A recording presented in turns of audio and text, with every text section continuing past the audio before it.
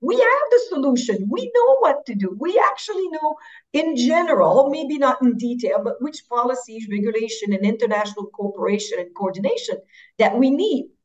And the positive thing, Adan, is that government are actually finally acting. In my 30 years in trade and environment, it's the first time we see industrial policies being recooked and redesigned, and we're seeing carbon pricing being rolled out.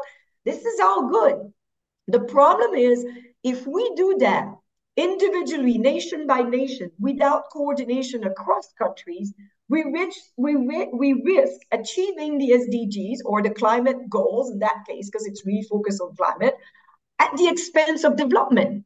And we know that is not sustainable. We can never achieve green at the expense of social.